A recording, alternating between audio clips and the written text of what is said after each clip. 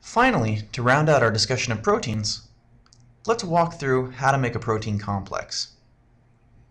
So protein complexes are generated as new proteins that have either immediate gene products, so monomers, as their components, or even other protein complexes.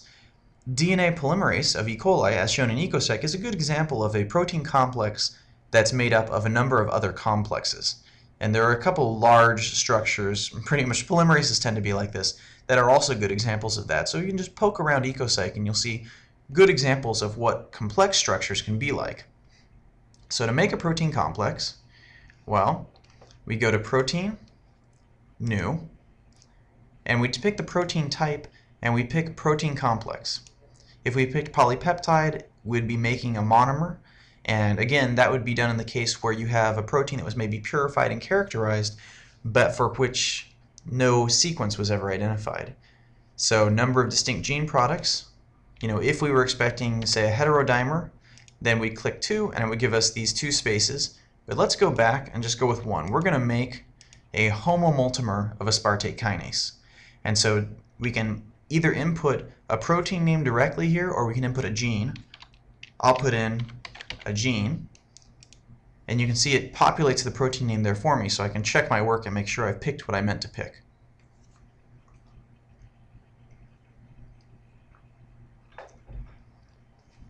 So I hit OK, and we're in a protein editing frame for our protein complex, and we want to give it a name. I'll call it our protein complex. And the other thing that we want to do right away, we can always come back and edit the rest of this later, is if we know the coefficient, we can put the coefficient in. So let's say it's a homodimer. We'll put in a coefficient of 2. Now note, you can make a protein complex without knowing the coefficient. So you can just have a sort of generic protein complex where you don't know how many subunits go into it. Let's hit OK. And now what we'll see, well, first, as I'll recommend, we hit save again.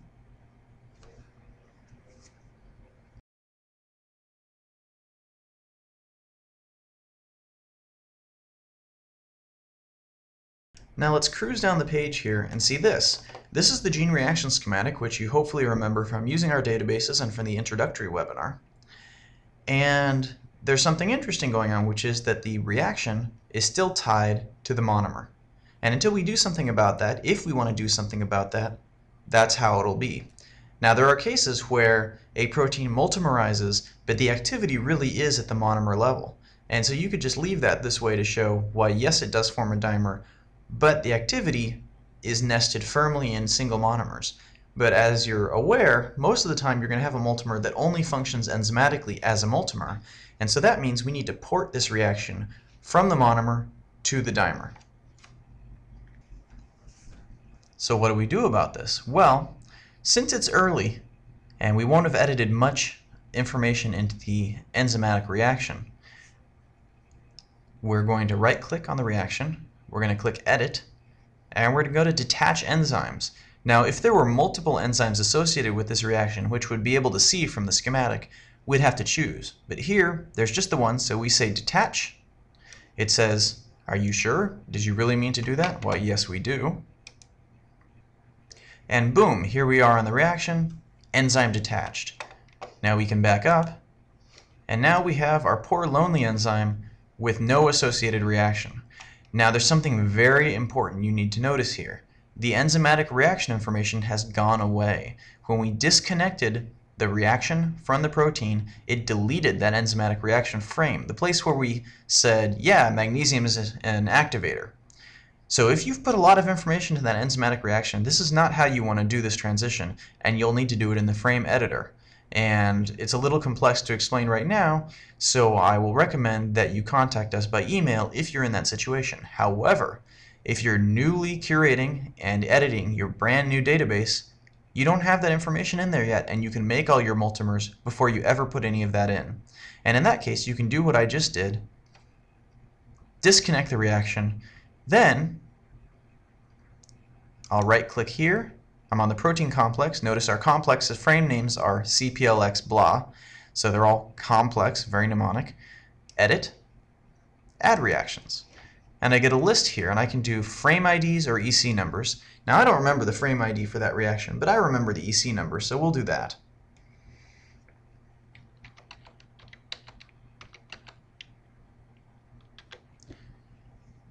And then we'll hit OK. And now we're back in the editor for the enzyme, for the protein complex. And the reason this is brought up is because we're going to have to give it an activity name. And so we know this is aspartate kinase. It'll actually bother us if we don't put in an activity name for the enzymatic activity. And we could also put into other things now, the evidence for the activity, the cofactors, etc., but I'll just hit OK.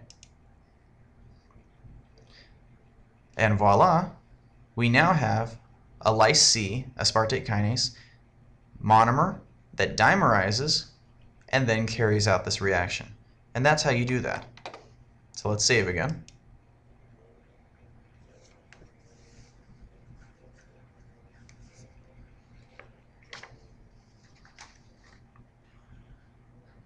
So now we know how to edit and generate reactions, how to edit and generate compounds, and how to edit and generate proteins and protein complexes, and how to connect them to reactions. So in the next step, continuing in the next video in this portion of the webinar, we're going to go from those reactions to the full pathways that you're most likely interested in if you're looking at the metabolic level in your organism. So just come right back to us for the next part, where we'll take a look at how to curate and edit a pathway.